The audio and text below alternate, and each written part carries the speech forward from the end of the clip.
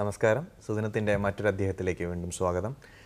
വാർത്തകൾ അറിയുന്നതിന് മുൻപ് തന്നെ ഞങ്ങൾ സൂചിപ്പിച്ചിരുന്നതാണ് ഇന്നത്തെ അതിഥി ഏറ്റവും പ്രധാനപ്പെട്ട നമ്മുടെ കാഴ്ചയെ സംബന്ധിച്ച്, വിവരങ്ങളെ സംബന്ധിച്ച്, അറിവിനെ സംബന്ധിച്ചൊക്കെ നമ്മളോട് സംവദിക്കാൻ ഏറ്റവും അനുയോജ്യനായ ഒരു വ്യക്തിയാണ് ഇന്ന് നമ്മളോടൊപ്പം സുദിനത്തിലൂടെ അതിഥിയെ ചേരുന്നത്. കേരളത്തിൻ്റെ മാധ്യമ പ്രവർത്തന രംഗത്തും സിനിമാ രംഗത്തും സിനിമാ നിരൂപണ ആസ്വാദന രംഗത്തും കഴിഞ്ഞ 48 വർഷമായി തൻ്റേതായ വ്യക്തിമുദ്ര പതിപ്പിക്കുകയും തൻ്റേതായ വഴികളിലൂടെ സഞ്ചരിക്കുകയും ചെയ്ത് ഡോക്യുമെൻ്ററി വിഭാഗത്തിൽ വളരെ ശ്രദ്ധേയമായ ഇടപെടലിലൂടെ ദേശീയ അവാർഡും സംസ്ഥാന അവാർഡുകളും കരസ്ഥമാക്കിയ, ഇപ്പോഴും സജീവമായ മാധ്യമ പ്രവർത്തനവും അതോടൊപ്പം തന്നെ സിനിമ ആസ്വാദനവും നിരൂപണവും ഒക്കെ നടത്തിക്കൊണ്ടിരിക്കുന്ന കേരളത്തിൻ്റെ സിനിമ മാധ്യമ രംഗത്തെ ഏറ്റവും പ്രതിഭാശാലിയായ നീലൻ പ്രേംജിയാണ് ഇന്ന് നമ്മളോടൊപ്പം ഇവിടെ അതിഥിയെ ചേർന്നത്. നമസ്കാരം സർ, സുദിനത്തിലേക്ക് സ്വാഗതം. സർ, ഈ സുദീർഘമായ 48 വർഷത്തെ പരിചയം മാധ്യമ പ്രവർത്തന രംഗത്തെ അധികമായെന്ന് തന്നെ പറയാം.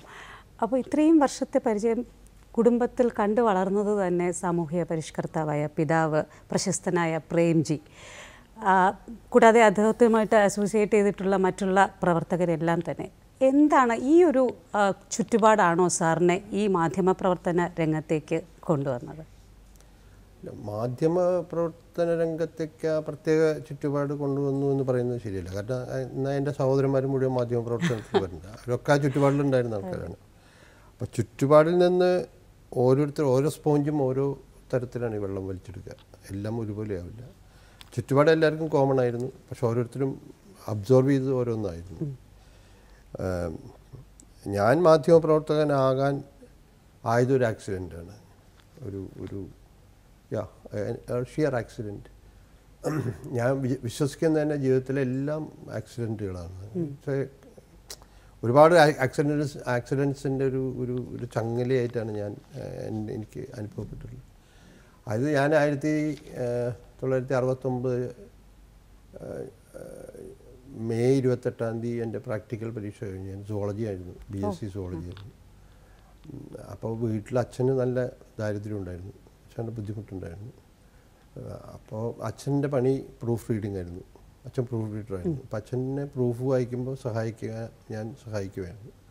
സോ ഞാൻ പ്രൂഫ് വായിക്കാനൊക്കെ കഴിവുള്ള ഒരാളായിട്ട് മാറിയിരുന്നു. അപ്പം ഞാൻ അച്ഛനോട് പറഞ്ഞു, ഞാൻ എന്തെങ്കിലും ജോലിക്ക് പോകാം, 2 മാസം അവധിയല്ലേ, അപ്പോൾ ഈ ഷീറ്റ് കളിച്ചിരിക്കാതെ എന്തെങ്കിലും ജോലിക്ക് പോകാം, അപ്പോൾ എന്തെങ്കിലും അച്ഛന് ഇതോ. അങ്ങനെ അച്ഛൻ തന്നെ അവിടെ എക്സ്പ്രസ് എന്ന് പറഞ്ഞ തൃശ്ശൂർ എക്സ്പ്രസ് എന്ന പത്രാധിപർ കാണുകയും ഇങ്ങനെ മകനൊരു പ്രൂഫ് റീഡർ. അപ്പോൾ അച്ഛൻ വളരെ പ്രശസ്തനായൊരു പ്രൂഫ് റീഡറാണ്. മലയാളത്തിലെ ഏറ്റവും പ്രശസ്തരായ 2 പ്രൂഫ് റീഡേഴ്സിൽ ഒരാൾ അച്ഛനും മറ്റുള്ള കുട്ടീഷന്മാരായിരുന്നു.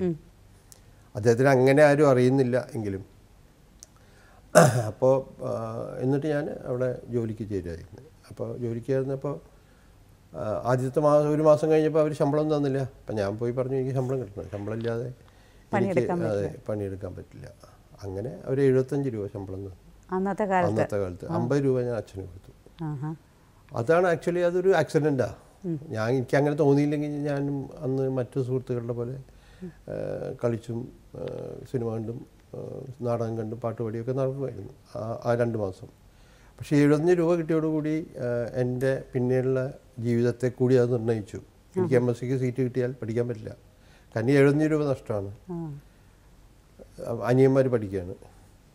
So I didn't study, I continued as A proof reader. അതൊരു ആക്സിഡൻറ്റാണ്. അപ്പം അങ്ങനെയാണ് ഞാൻ മാധ്യമപ്രവർത്തനത്തിലേക്ക് വരുന്നത്. പിന്നെ അവിടെ എത്തിയപ്പോഴെന്താ വെച്ചാൽ അത് വലിയ ഭാഗ്യമാണ്. അവിടെ അക്കാലത്തെ മാധ്യമപ്രവർത്തകരെന്ന് പറഞ്ഞാൽ എല്ലാവരും ദേശീയ സമരത്തിലൂടെ മാധ്യമപ്രവർത്തനത്തിലേക്ക് വന്ന ആൾക്കാരാണ്. ഇന്നത്തെ പോലെ പ്രൊഫഷണൽസ് അല്ല. Professionals I mean they are real professionals, പക്ഷേ I put them in codes. അപ്പോൾ ദേശീയ സമരത്തിലൂടെ വന്നത് അവർക്ക് വളരെ മിഷനറി ആയിട്ടുള്ള ഒരു സീലുണ്ടായിരുന്നു, ഒരു ആവേശം ഉണ്ടായിരുന്നു. അതൊരു സാമൂഹിക പ്രവർത്തനമായിരുന്നു. പത്രപ്രവർത്തനം ഒരു സാമൂഹിക പ്രവർത്തനമായിരുന്നു, ഒരു സാംസ്കാരിക പ്രവർത്തനമായിരുന്നു. അവർ സമൂഹത്തിൽ ഇടപെടുന്ന ആൾക്കാരായിരുന്നു, അവർ കൺസേൺഡ് ആയിരുന്നു, ഭയങ്കര വായനക്കാരായിരുന്നു. ഒരുപാട് എനിക്ക് അന്ന് വി കരുണാകരൻ നമ്പ്യാരെന്ന് പറഞ്ഞ മനുഷ്യൻ എൻ്റെ താല്പര്യങ്ങളനുസരിച്ച് എനിക്ക് പുസ്തകങ്ങൾ കൊണ്ടുവന്നിരുന്ന മനുഷ്യനാണ്. എത്രയോ നമ്പ്യാർജി എന്ന് ഞങ്ങൾ വിളിക്കും. എനിക്ക് തിയേറ്ററിൽ താല്പര്യമുണ്ട്. നമ്പ്യാർജിയാണ് എനിക്ക് ഗ്രീക്ക് തിയേറ്ററിനെ പറ്റിയുള്ള പുസ്തകം തരുന്നത്. നമ്പ്യാർജിയാണ് എന്നെ ലോഹിയയിലേക്ക് കൊണ്ടുപോകുന്നത്. രാമനോഹർ ലോഹിയ, നമ്മൾ കമ്മ്യൂണിസം എന്ന് പറയുമ്പോൾ അതിന് വേറൊരു ഇതുണ്ട്, തലമുണ്ടെന്നും ലോഹിയെ പോലെ ഒരാളുണ്ടായിരുന്നെന്നും ലോഹിയിസത്തിലേക്ക് കൊണ്ടുവന്നത് നമ്പ്യാർജിയാണ്. ഇങ്ങനെ വൈരപ്പള്ളി ഇവരിലേക്കൊക്കെ കവിതയിലേക്ക് കൊണ്ടുവന്ന് നമ്പ്യാർജി. ഇതൊരു പത്രപ്രവർത്തകനാണ്. ഇയാൾ എഴുത്തുകാരനായിട്ട് ഒന്നും നിങ്ങൾ ആരും അറിയുന്ന ഒരാളെ അല്ല. അയാൾ കവിത എഴുതിയിട്ടില്ല, നാടകം എഴുതിയില്ല. പക്ഷേ ഇതിലൊക്കെ ഒരു കൺസേൺ ആയിരുന്നു.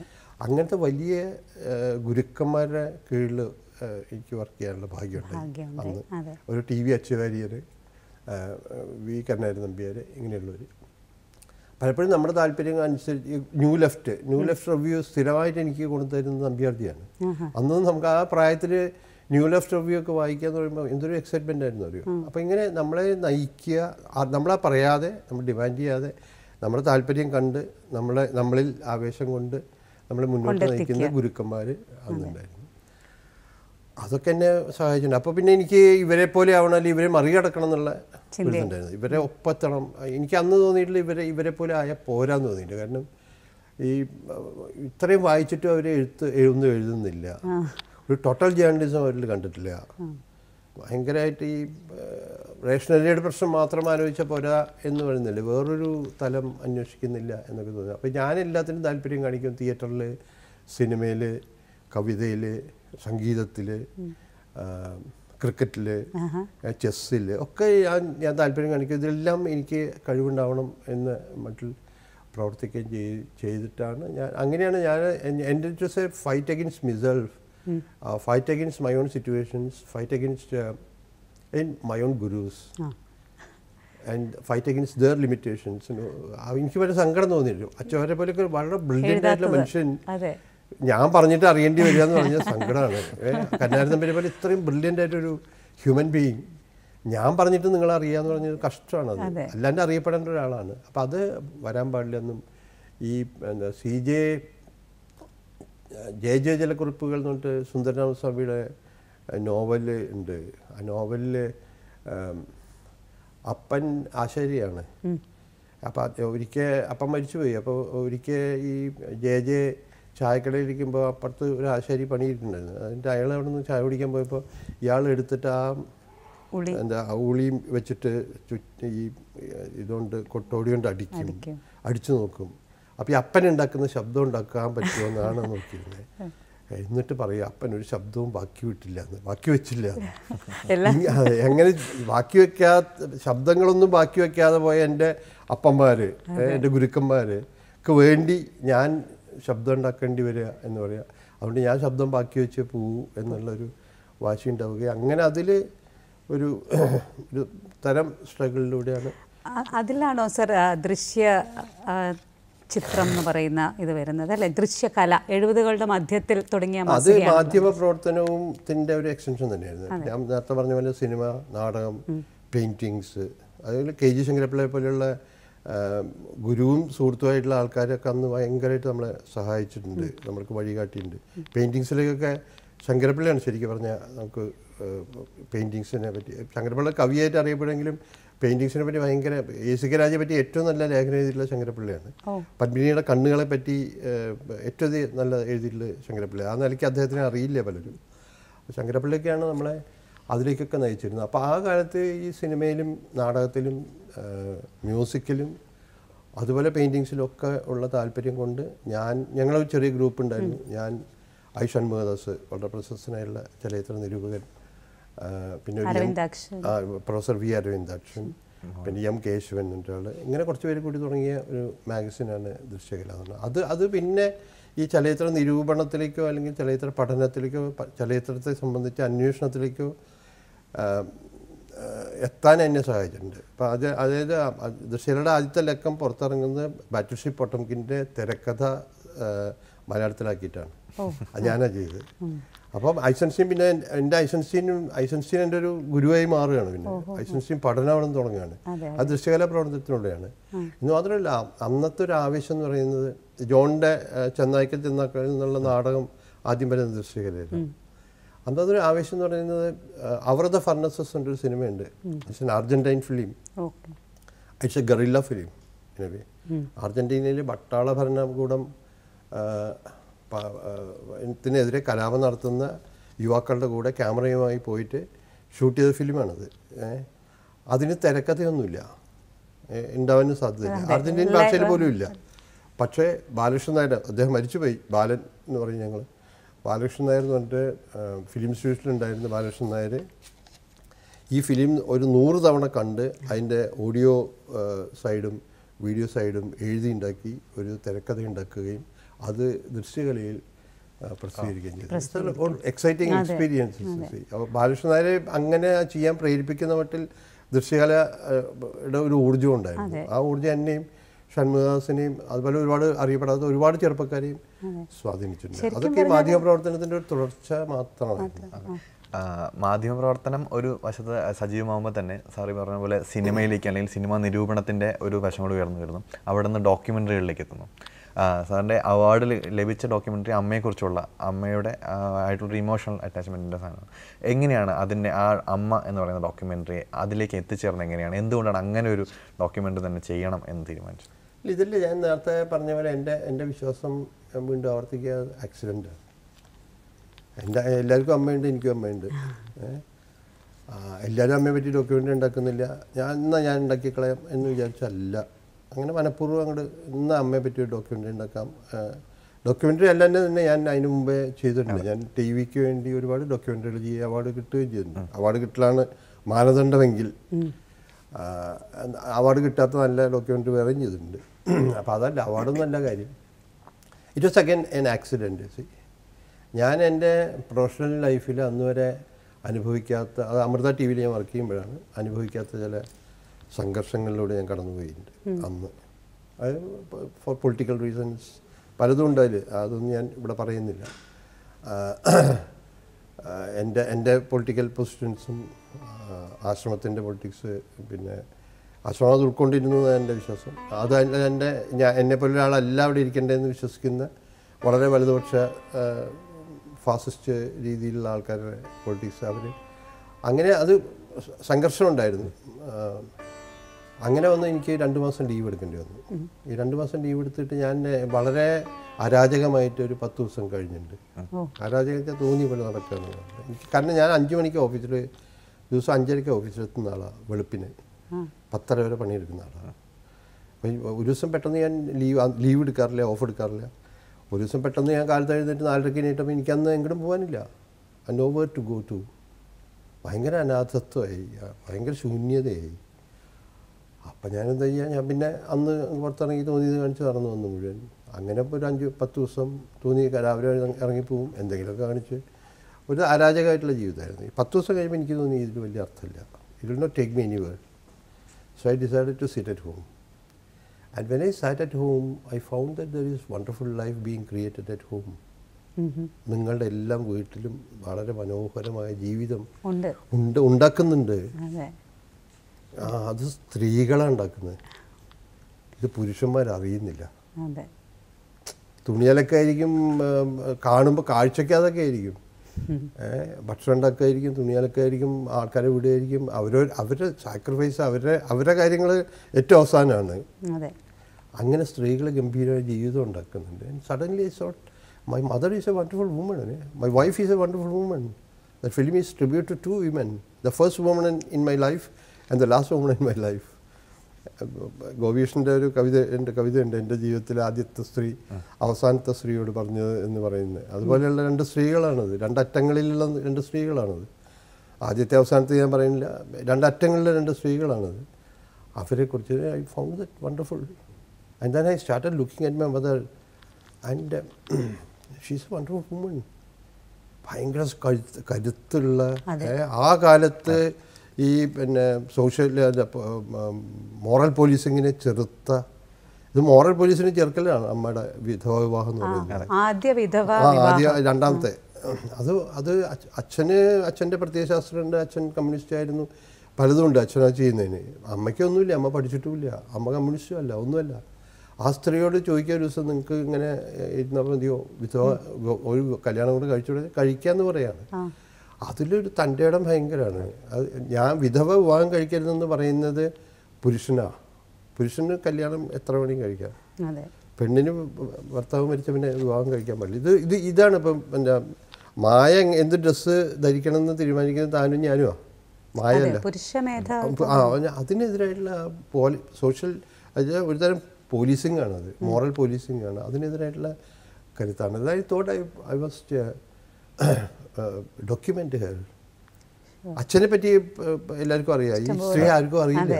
So I want to document her and show it to the world that here is A wonderful woman. Arya Antharjanam. And my wife also is A wonderful woman who is sacrificing so much. She's an engineer, you know, she's an electronic engineer who quit the job to take care of the family. It's a great thing. And I never did justice to her. No. I publicly admit, I never did, like all men. അത് എൻ്റെ ഒരു കുഴപ്പമൊന്നുമല്ല, എല്ലാ ആണുങ്ങളും അങ്ങനെ. അതുപോലെ തന്നെ അങ്ങനത്തെ ഒരു ആണ് തന്നെയാണ് ഈ ശരാശരി ആണുങ്ങളിൽ ഒരാളാണ് ഞാനും. ഈ വീട്ടിലെത്തിയാൽ അതിൽ ഈ വലിയ പ്രസംഗമൊക്കെ ചെയ്യുന്നേ ഉള്ളൂ, അവസാനം വീട്ടിലെത്തുമ്പോൾ ഞാൻ ശരാശരി ഒരാണ് തന്നെയാണ്. അപ്പോൾ then I found that these women are wonderful. A beautiful life they are creating and a lot of help to each other, a lot of love to each other. And they are so happy.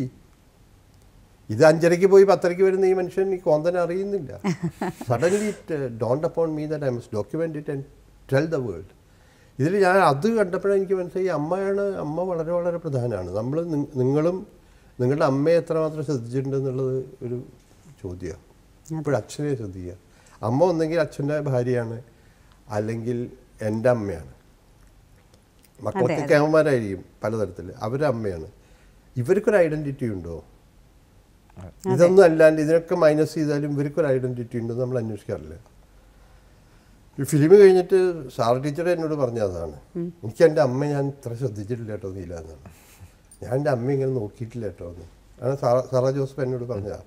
ഞാൻ എൻ്റെ അമ്മയെ ഞാൻ ഇങ്ങനെ നോക്കിയിട്ടില്ല, അപ്പനെ നോക്കിയിട്ടുണ്ട്. അപ്പനാണ് ഞാൻ പറഞ്ഞ അപ്പനല്ല, ഇവരാണ് നിങ്ങൾ ആദ്യം നിങ്ങൾക്ക് മുലപ്പാൽ തരുന്നത് മുതൽ എല്ലാ സ്റ്റേജിലും നിങ്ങളുടെ കൂടെയുള്ളത് ഇവരാണ്. അപ്പോൾ ഇത് അങ്ങനെ പലരും എനിക്ക് തോന്നുന്നതാണ്, എൻ്റെ വിശ്വാസവും. പലപ്പോഴും പലരും വന്ന് എന്നോട് പറഞ്ഞിട്ടുണ്ട്. ഒരാളെന്നോട് ഒരു ചെറുപ്പക്കാരൻ വന്നിട്ട് പറഞ്ഞു, ഞാൻ ഇന്ന് വീട്ടിൽ പോയിട്ടൊന്ന് അമ്മയൊന്ന് നല്ലോണം നോക്കിയിട്ടൊന്ന് നല്ലോണം ഒന്ന് കാണും പുതിയതായിട്ട്. നമ്മൾ ഇന്ന് അമ്മ ഭയങ്കര സുന്ദരിയായിരിക്കും പറഞ്ഞു. At least today your mother will be A beautiful woman. ദേശീയ പുരസ്കാരമൊക്കെ കിട്ടിയെങ്കിലും ഇത്തരത്തിലുള്ള അംഗീകാരമാണ് നമുക്ക് ഏറ്റവും അധികം ഹൃദയത്തോട് ചേർന്നത്. അതെ, അത് മാത്രമല്ല, അത് അമ്മയുള്ളപ്പോഴാണ് ഫിലിം ചെയ്തത്. അമ്മ ഫിലിം കണ്ടു, അമ്മയെ കാണിക്കാൻ പറ്റി. അതെ, അമ്മ വീൽ ചെയറിലൊക്കെ കൊണ്ടുപോയിട്ട് ഞാനത് കാണിച്ചു. അമ്മ വലിയ തിയേറ്ററിൽ തന്നെ ഇവിടെ കലാഭവനിൽ അമ്മ കണ്ടു വന്നു. അമ്മ ഒന്നും മിണ്ടിയില്ല എന്നോട്. എനിക്കത് ഒത്തിരി ടെൻഷനായി. അമ്മ എന്താ മിണ്ടാത്ത, അമ്മയെ പറ്റി ഞാനൊരു സിനിമ എടുത്തിട്ട്. അന്ന് ഉച്ചയ്ക്ക് ഊണ് കഴിക്കുമ്പോൾ അമ്മ എൻ്റെ ഭാര്യയോട് പറഞ്ഞു അവനെ ഇങ്ങോട്ട് വിളിക്കുകയെന്ന് പറഞ്ഞു. അത് വിളിക്കേണ്ടതെന്ന് പറഞ്ഞപ്പോൾ ഞാൻ അങ്ങോട്ട് ചെന്നപ്പോൾ അമ്മ എൻ്റെ കൈ പിടിച്ചു, ഷെയ്ക്ക് ഹാൻഡ് തന്നു. എന്നിട്ട് അമ്മ ചിരിച്ചു, വെറുതെ ചെറിയൊരു ചിരിച്ചു. That's the first award I got and the best award I ever got. നാട്ടിലെ അവാർഡൊക്കെ വേറെ, അതൊക്കെ അതൊന്നല്ല, ഇതാണ്. അപ്പം അങ്ങനെ ഇപ്പം ഞാൻ what I mean to say is that it's all accident, you see. Things happen. And I believe that films are never made. They just happen. അങ്ങനെ മനഃപൂർവ്വം ഇത് വെച്ചിട്ട് സിനിമ സംഭവിച്ചു പോകുന്നതാണ് പലപ്പോഴെന്നാണ് എൻ്റെ ഒരു അനുഭവം. എന്തായാലും ആ മനോഹരമായ ജീവിതത്തിൻ്റെ ദൃശ്യാവിഷ്കാരത്തിൻ്റെ ഒരു ചെറിയ ദൃശ്യം നമുക്ക് കാണാം.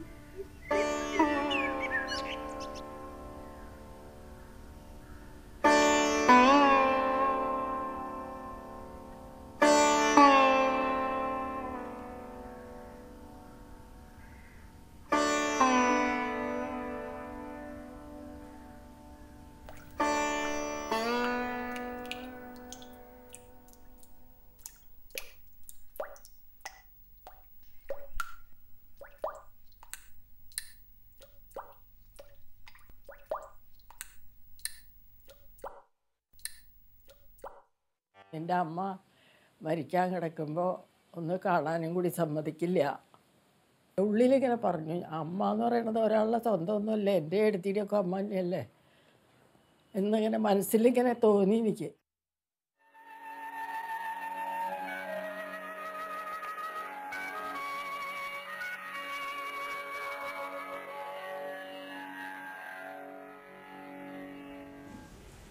ഇതിലിപ്പോൾ പറയുന്ന പോലെ വളരെ ഇമോഷണലായിട്ട് അല്ലെങ്കിൽ അമ്മയോടുള്ള ആ ഒരു കീൻ ഒബ്സർവേഷനാണ് സിനിമയുടേത്. അതിൽ തന്നെ പറയുന്നുണ്ട് അമ്മ മരിക്കാൻ കിടക്കുന്ന സമയത്ത് ആരെയും കാണാൻ അനുവദിച്ചില്ലായിരുന്നു.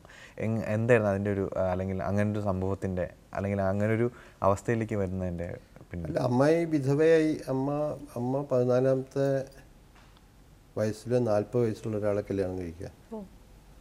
അതിന് കാരണം അമ്മയുടെ എഴുത്തിയാണ് അദ്ദേഹം ആദ്യം കല്യാണം കഴിച്ചിരുന്നത്. അവർ മരിക്കും. അങ്ങനെ അമ്മ 14ാം വയസ്സിൽ 40 വയസ്സുള്ള ഒരാളെ കല്യാണം കഴിക്കുക. അതൊക്കെ വളരെ സ്ട്രേഞ്ച് ആയിട്ടുള്ള സിറ്റുവേഷൻസാണ്. ഞാൻ അമ്മയോട് ചോദിച്ചിട്ടുണ്ട്, ഇങ്ങനെ ഈ 14 വയസ്സും 40 വയസ്സും തമ്മിലുള്ള നമുക്ക് സെക്ഷൽ ലൈഫിനെ പറ്റിയൊക്കെ ഒരു ഏകദേശ ധാരണ ഉണ്ടായ കാലത്ത് ഞാൻ ചോദിച്ചിട്ടുണ്ട്. And she gave me some very bold answers also which I cannot tell you now. അങ്ങനെ ഒരു കൊല്ലം കഴിഞ്ഞപ്പോൾ അയാൾ മരിച്ചു. എന്നുവെച്ചാൽ 15ാം വയസ്സിൽ അമ്മ വിധവയായി. പിന്നെ 12 കൊല്ലം അമ്മ വിധവയായിരുന്നു. പിന്നെ അമ്മ അച്ഛനെ കല്യാണം കഴിക്കുകയാണ്. അത് അന്ന് നാട്ടു നടപ്പില്ല. വിധവവിവാഹം നിഷിദ്ധമായിരുന്നു. അച്ഛനാണെങ്കിൽ പൂണൂലൊക്കെ പൊട്ടിച്ച് അങ്ങനെ ഉള്ള ഒരു ആളായിരുന്നു. അങ്ങനെ അതോടുകൂടി ബന്ധുക്കളൊക്കെ ഞങ്ങളെ ഭ്രഷ്ടരാക്കി. ഞങ്ങളെ കല്യാണത്തിന് വിളിക്കില്ല, ഞങ്ങളും വിളിക്കില്ല. അങ്ങനെ അമ്മയുടെ ഇല്ലത്തേക്കൊന്നും ഞങ്ങൾക്ക് പോകാൻ പറ്റില്ലായിരുന്നു. പോയാൽ പുറത്തിരുത്തി ഭക്ഷണം തരും. അവിടുത്തെ കുട്ടികളെ തൊടാൻ പാടില്ല. അമ്മയുടെ അമ്മയുണ്ട്. അമ്മ എന്നാലും ഭയങ്കര ശക്തമായിട്ട് നിങ്ങളെന്നെ തൊടണ്ട, എനിക്ക് പുറത്തിരുത്തി ഭക്ഷണം തന്നോളൂ, എൻ്റെ കുട്ടികൾക്ക് അവിടെ കൊടുത്താൽ മതി, എനിക്കതൊന്നും ബാധകമല്ല, ഞാൻ എൻ്റെ അമ്മയും അച്ഛനെയും കാണാൻ വരും, അവർ ജീവിച്ചിരിക്കുന്നിടത്തോളം കാലം ഞാനിവിടെ വരും, നിങ്ങളെന്നെ എത്ര അവഹേളിച്ചാലും വേണ്ടില്ല, എനിക്ക് എൻ്റെ അച്ഛനും അമ്മയും കാണണം, ഞാൻ വരുന്ന ചെയ്യും, അടിച്ചു പുറത്താക്കണവരെ. അപ്പം ഞാൻ ആലോചിക്കും എന്താ വേണ്ടതെന്ന്, അതുവരെ വരുന്നത്. അങ്ങനെ അമ്മ ബോൾഡായിട്ട് അവിടെ പോവുകയും ഒക്കെ ചെയ്തിരുന്നു. അപ്പോൾ അമ്മമ്മ എന്ന് ഞങ്ങൾ വിളിക്കുന്ന അമ്മയുടെ അമ്മയുണ്ട്. അമ്മയുടെ അമ്മയെ നമസ്കരിച്ചിട്ട് വേണം വരുമ്പോൾ പറയും, അമ്മമ്മയെ നമസ്കരിക്കാൻ പറയും. അപ്പോൾ ഞാൻ ചെറിയ കുട്ടിയാണ്, ഞങ്ങൾ 5 പേരുണ്ട്, ചെറിയ കുട്ടികളാണ്. അമ്മമ്മയെ നമസ്കരിക്കാൻ ചെല്ലുമ്പോൾ അമ്മമ്മ പിന്നാക്കം നടന്നു പോകും. കാലിൽ തൊട്ടാൽ അമ്മമ്മയ്ക്ക് പോയി കുളിക്കണം, എന്നെ തൊട്ടാൽ. ഇങ്ങനെ എൻ്റെ സ്പർശം പോലും എന്താണ് അശുദ്ധമായ ഒരു അന്തരീക്ഷമാണ്. ആ അമ്മയുടെ ഏട്ടനും അമ്മയുടെ ഏടത്തിയൊക്കെയാണ് പറഞ്ഞത്, നിൻ്റെ അമ്മ മരിക്കാൻ കിടക്കുമ്പോൾ ഒന്ന് കാണാൻ കൂടി അനുവദിക്കില്ല എന്ന്. ആ വാശിയായിരുന്നു അമ്മയ്ക്ക്. അങ്ങനെ കാണാൻ നിങ്ങൾ അനുവദിക്കേണ്ട കാര്യമില്ല, ഞാൻ തന്നെ ഒന്ന് കണ്ടോളാം. അവസാനം സത്യം പറഞ്ഞാൽ അമ്മയുടെ അമ്മ മരിക്കുമ്പോൾ അമ്മ തന്നെയാണ് വെള്ളം കൊടുത്തത്. അമ്മ അവിടെ വന്നു, അമ്മമ്മയുടെ അടുത്തിരുന്നു. അമ്മ വന്നു എന്നുള്ളതുകൊണ്ട് ബാക്കി എല്ലാവരും മാറി നിന്നു. അമ്മ കൂടെ ഇരിക്കുന്ന സമയത്താണ് ഈ അമ്മമ്മ മരിക്കുന്നതും വെള്ളം കൊടുക്കുന്നതും. അതുകൊണ്ട് അമ്മ പിന്നെ ഇനി കഴിഞ്ഞു, ഇനി എനിക്ക് മരിച്ചു കഴിഞ്ഞാൽ പിന്നെ എനിക്കൊന്നുമില്ല എന്നിട്ട് അമ്മ അവിടെ കരഞ്ഞുകൊണ്ട് അതെ. അത് അമ്മയ്ക്ക് നൽകിയ ട്രിബ്യൂട്ട് പോലെ തന്നെയാണ് സാറിൻ്റെ അടുത്ത ഡോക്യുമെൻ്ററി അച്ഛനെ കുറിച്ച്, പ്രേംജി എന്ന് പറയുന്ന ആ ചിത്രം. ആ ഒരു കാര്യം ഇത്രയും വിഖ്യാതനായ ഒരു ആർട്ടിസ്റ്റിൻ്റെ രീതിയിലായാലും സാമൂഹ്യ പരിഷ്കർത്താവ് എന്നുള്ള നിലയിലായാലും നമ്മളറിയാത്ത പ്രേംജി അതിലുണ്ടോ? അതിൻ്റെ പ്രവർത്തനം എങ്ങനെയായിരുന്നു സാർ? അത് ഈ നേരത്തെ പറഞ്ഞ പോലെ ഇറ്റ് വാസ് ഷിയർ ആക്സിഡൻറ്റ്. ഞാൻ അച്ഛനെ പറ്റി ഒരു സിനിമ ഉണ്ടാക്കുമെന്നൊന്നും വിചാരിച്ചിട്ടില്ല. ആക്ച്വലി പിറവിക്ക് നാഷണൽ അവാർഡ് കിട്ടിയപ്പോൾ അച്ഛനെ കുറിച്ച് ഒരുപാട് നാഷണൽ മീഡിയയിൽ കണ്ടവനും എഴുത്തുകളൊക്കെ വന്നിരുന്നു, including illustrated weekly, times of India. അപ്പോൾ മണി കൗൾ എന്ന് പറയുന്നത് വളരെ പ്രശസ്തനായ സംവിധായകൻ. മണിയെ ഞാൻ പരിചയപ്പെടുന്നത് അങ്ങനെയാണ്. മണി എൻ്റെ അടുത്ത് വരിക ചെയ്യുന്നത്, I want to make A film on you, ഒരു ഡോക്യു ഫീച്ചർ ഫിലിം. അത് ഞാനും മണിയും കൂടി, പിന്നെ ഞാൻ ഇടയ്ക്കിടയ്ക്ക് ബോംബെക്ക് പോകും, ഞാൻ മണിയുടെ കൂടെ ഉണ്ടാവും. ഞങ്ങൾ വി യൂസ് ടു വർക്ക്. വളരെ ഇൻറ്റിമേറ്റ് ആയിട്ടുള്ള വളരെ ക്ലോസ് ആയിട്ടുള്ള ഫ്രണ്ട്ഷിപ്പ് ഉണ്ടായി. മണി പറഞ്ഞിട്ട് അരവിന്ദൻ്റെ അതിൻ്റെ മ്യൂസിക്, ജി അരവിന്ദൻ ഫിലിമിന് മ്യൂസിക് ചെയ്യാമെന്ന് പറഞ്ഞു. അരവിന്ദൻ പറഞ്ഞിട്ട് ആർട്ടിസ്റ്റ് നമ്പൂരിൻ്റെ ആർട്ട് ഡയറക്ടർ ആവാമെന്ന് പറഞ്ഞു. അങ്ങനെ ഇറ്റ്സ് എ ബിഗ് പ്രോജക്റ്റ്. അത് ജർമ്മൻ ടെലിവിഷനാണ് അതിന് ഫണ്ട് ചെയ്യാന്ന് പറഞ്ഞിരുന്നത്. പക്ഷേ by the time we were ready. ഞങ്ങൾ ട്രീറ്റ്മെൻറ്റൊക്കെ ഉണ്ടാക്കി. അത് പിന്നീട് അച്ഛൻ മരിച്ചതിന് ശേഷം അത് ഭാഷാഭൂഷണിയിൽ വന്നിട്ടുണ്ട്. ഞാനും മണിയും കൂടി ഉണ്ടാക്കിയതാണ്. മണിയുടെയാണ് ട്രീറ്റ്മെൻറ്റ്. എങ്ങനെയാണ് ഫിലിമിൽ എവിടെ നിന്ന് തുടങ്ങുന്നത്, എങ്ങനെ അവസാനിക്കണം എന്നൊക്കെ ഉണ്ട്. പക്ഷേ അതെല്ലാം റെഡിയായി കഴിഞ്ഞപ്പോൾ ഈ ബെർലിൻ വാൾ അനദർ ആക്സിഡൻറ്റ്. അതോടുകൂടി ജർമ്മനിയിലെ സാമ്പത്തിക പ്രശ്നങ്ങൾ കാരണം ജർമ്മൻ ടി വി ഔട്ട്സോഴ്സിങ് ഇല്ല എന്നവർ തീരുമാനിച്ചു. So we had no funds to make A film. എന്നിട്ട് പിന്നെ ഞങ്ങൾ തന്നെ മലയാളത്തിൽ അന്ന് സിനിമ ഉണ്ടാക്കുന്ന ചില ആൾക്കാരെ പോയി കാണുകയുണ്ടായി. മണിയൊന്നും ഒരിക്കലും അങ്ങനെ ഒരു പ്രൊഡ്യൂസറുടെ അടുത്തേക്ക് പോവില്ല. പക്ഷേ he was so keen on making that film that he came with me and we went. Good night മോഹൻ്റെ അടുത്തൊക്കെ ഞങ്ങൾ, ഗുഡ് നൈറ്റ് മോഹൻ എൻ്റെ അയൽവാസിയാണ്, തൃശ്ശൂർ പൊങ്ങുന്നത്താണ്. എൻ്റെ ജൂനിയറായിട്ട് പഠിച്ചതാണ് കേരള കോളേജിൽ. അങ്ങനെയുള്ള ബന്ധങ്ങളിലൂടെ അദ്ദേഹം റെഡിയാവുമെന്ന് ചോദിച്ചു. പക്ഷേ അവർക്കൊന്നും ധൈര്യം ഉണ്ടായിരുന്നില്ല. മണിക്കവൾ ഒരു സിനിമ ഉണ്ടാക്കിയ മണിയാന്ന് പറയുന്നുണ്ടായിരുന്നു, എൻ്റെ സിനിമയ്ക്ക് വേൾഡ് മാർക്കറ്റ് ഉണ്ട്, നിങ്ങൾ കാണുന്ന പോലെ ചെറിയ മാർക്കറ്റല്ല, വേൾഡ് മാർക്കറ്റ് ഉണ്ട്, so be bold and do it. But പ്രൊഡ്യൂസേഴ്സിനും കിട്ടിയില്ല. പിന്നെ അത് അച്ഛൻ മരിച്ചുപോയി. അച്ഛൻ ജീവിച്ചിരിക്കുമ്പോഴാണ് അതൊക്കെ പ്ലാൻ ചെയ്തത്. അച്ഛൻ മരിച്ചുപോയി, മണി കൗൾ മരിച്ചുപോയി. അത് കഴിഞ്ഞ് പിന്നെ കുറേ വർഷങ്ങൾക്ക് ശേഷം KR മോഹനൻ, എൻ്റെ ഗുരുവും അല്ലെങ്കിൽ സുഹൃത്തുമായിട്ടുള്ള മോഹനേട്ടനോട് PRD ഈ പ്രോജക്റ്റ് ചെയ്യാൻ പറഞ്ഞു. അപ്പോൾ മോഹനേട്ടൻ്റെ അടുത്ത് വന്നു. നമ്മൾ പണ്ട് വർക്ക് ചെയ്തതിനൊക്കെ മോഹനേട്ടൻ അറിയാം. അങ്ങനെ മോഹനേട്ടന് വേണ്ടി ഞാനൊരു ട്രീറ്റ്മെൻറ്റ്, വേറെ പുതിയൊരു ട്രീറ്റ്മെൻറ്റ് എഴുതിയുണ്ടാക്കി. പുതിയ തരത്തിലൊരു ട്രീറ്റ്മെൻറ്റൊക്കെ എഴുതിയുണ്ടാക്കി. അപ്പോഴേക്കും മോഹനേട്ടൻ ഹോസ്പിറ്റലായി. മോഹനേട്ടൻ മരിച്ചുപോയി. പിന്നെ ഞാനതിൻ്റെ പിന്നാലെ പോകാനൊന്നും പോയില്ല. അപ്പോൾ PRD തീരുമാനിച്ചത് ഞാൻ തന്നെയാണ് അത് ചെയ്യേണ്ടത്. അപ്പോൾ അതൊരു നിയോഗം പോലെ മണികവളും മോഹനേട്ടനൊക്കെ ശ്രമിച്ചിട്ട് അവസാനം നീ തന്നെ ചെയ്താൽ മതി എന്ന് ആരോ നിശ്ചയിച്ച പോലെ വന്നു വിട്ടതാണ്. ഞാൻ അതാ പറഞ്ഞത്, ഇത് ആക്സിഡൻ്റാണ്. ഞാൻ മനഃപൂർവ്വം ഇങ്ങനെ അച്ഛനെ പറ്റി ഒരു സിനിമ ഉണ്ടാക്കിയ നാളെ അങ്ങനെയില്ല, അത് സംഭവിച്ചു പോയതാണ്. സിനിമയെ പറ്റി പറയുമ്പോൾ തന്നെ നമുക്ക് വിദേശ സിനിമകൾ നമ്മളിലേക്ക് എത്തുന്നത് തീർച്ചയായിട്ടും ഫിലിം ഫെസ്റ്റിവലുകളിലൂടെയാണല്ലോ സാർ. ഇപ്പോൾ 23ാമത് അന്താരാഷ്ട്ര ഫിലിം ഫെസ്റ്റിവൽ വരാനിരിക്കുന്ന സാഹചര്യത്തിൽ ചോദിക്കാൻ, ഇപ്പോൾ ഈ ഡിജിറ്റലൈസേഷനൊക്കെ വന്നതിൽ പിന്നെ കാര്യം ഇപ്പോൾ വിരൽ തുമ്പിലാണ് നമുക്ക് ചലച്ചിത്രങ്ങൾ ലഭിക്കുക. അപ്പോൾ ഈ ഫിലിം ഫെസ്റ്റിവലുകളുടെ നിലവിലെ പ്രസക്തി എങ്ങനെയാണ് സാറ് കാണുന്നത്?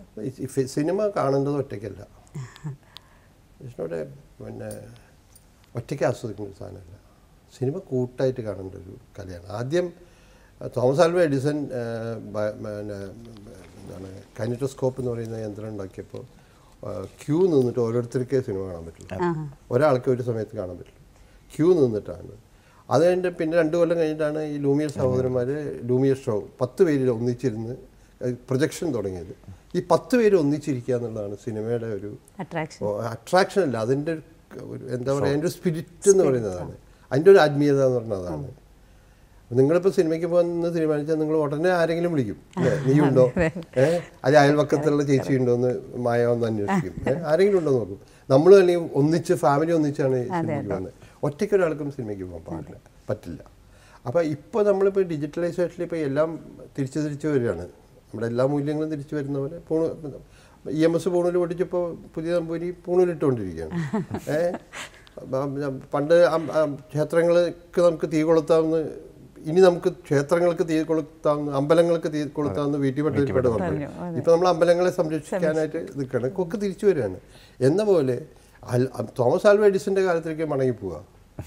ഇയാൾ ഒറ്റയ്ക്ക് അയാളുടെ വീട്ടിലിരുന്ന സിനിമ കാണുന്നു, ഞാൻ ഒറ്റയ്ക്ക് എൻ്റെ വീട്ടിലിരുന്ന സിനിമ കാണുന്നു, മായയുടെ വീട്ടിലിരുന്ന സിനിമ കാണുന്നു.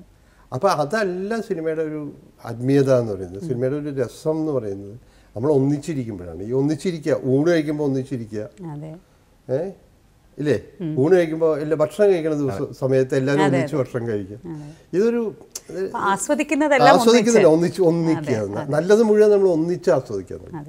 ഈ ഒരു അതുകൊണ്ട് തന്നെ എത്ര ഡിജിറ്റലൈസ് ചെയ്താലും, എത്ര യൂട്യൂബിൽ നിങ്ങൾക്ക് ഫിലിം കാണാൻ പറ്റില്ല, in your computer, that's all there. But the real fun of watching a film, the passion that you get out of watching a film is only when you are together with others, your friends, your people, and then you watch it and you share it. ഇത് കഴിഞ്ഞിട്ട് നമ്മൾ അതിൻ്റെ തർക്കവും അത് ശരിയാണ് ഇതാണ്. അപ്പോൾ അതുകൊണ്ട് ഫെസ്റ്റിവൽ ഒരിക്കലും എന്തിനാണ് ഈ ഫെസ്റ്റിവൽ എന്ന് ചോദിക്കേണ്ട അർത്ഥമില്ല. ഫെസ്റ്റിവൽ കൂടണം എന്ന് ഞാൻ പറഞ്ഞത്. കൂടുതൽ ഫെസ്റ്റിവൽ ഉണ്ടാവുകയും കൂടുതൽ ഈ കൂട്ടായ്മ ഉണ്ടാവുകയും കൂടുതൽ നമ്മൾ ഒന്നിച്ച് ജീവിതത്തെ ആസ്വദിക്കൽ തന്നെയാണ്. ജീവിതത്തിൽ നന്മകളെ ആസ്വദിക്കലാണ്, നല്ല കാര്യങ്ങളെ ആസ്വദിക്കലാണ്. അതൊക്കെ ഒന്നിച്ച് നമ്മൾ ആസ്വദിക്കുകയും ചെയ്യണം എന്ന് തന്നെയാണ്. അതുകൊണ്ട് ഈ ഡിജിറ്റലൈസേഷൻ കൊണ്ട് ഫെസ്റ്റിവൽക്ക് പ്രസക്തി ഇല്ലാതെയൊന്നും ആയിട്ടില്ല, ഉറപ്പാണത്. ആവാൻ പാടുമില്ല. ഇനി അങ്ങനെ വന്നാൽ അത് വലിയ അപകടമായിരിക്കും. തീർച്ചയായിട്ടും ഒരുപാട് ആഘോഷങ്ങൾ അല്ലെങ്കിൽ ഒരുപാട് ഒന്നിച്ചുള്ള ആഘോഷങ്ങളുടെയും അല്ലെങ്കിൽ ഒരുമയുടെ തന്നെ ഒരു പ്രവർത്തനത്തിൻ്റെ ഫലമായിട്ടാണല്ലോ സിനിമ ഉണ്ടാകുന്നത്. അല്ലെങ്കിൽ ഈ ഫിലിം ഫെസ്റ്റിവലും ഇനി വരാനിരിക്കുന്ന സിനിമകളും സിനിമ ഫെസ്റ്റിവലുകളും മനുഷ്യരെ ഒന്നിപ്പിക്കുന്ന നല്ല ആഘോഷങ്ങളായി മാറട്ടെ എന്ന് തന്നെ ഞങ്ങളും പ്രത്യാശിക്കുകയാണ്. മാഷിനും ഇവിടെ നിന്ന് ഞങ്ങളോട് ഇത്രയും നേരം സംസാരിച്ച് നമ്മുടെ സമയം പരിമിതമായതുകൊണ്ട് കൂടുതൽ കാര്യങ്ങൾക്ക് നമുക്ക് പോകാൻ കഴിഞ്ഞില്ലെങ്കിലും പരിമിതമായ സമയത്തിൽ നിന്നുകൊണ്ട് ഇത്രയും വിശേഷങ്ങൾ പറഞ്ഞു തന്നതിന്, ഒരുപാട് കാര്യങ്ങൾ അനുഭവപ്പെടുത്തിയതിന് സാറിനോടുള്ള എല്ലാവിധ നന്ദിയും സ്നേഹവും ഈ അവസരത്തിൽ രേഖപ്പെടുത്തുകയാണ്. വളരെ നന്ദി.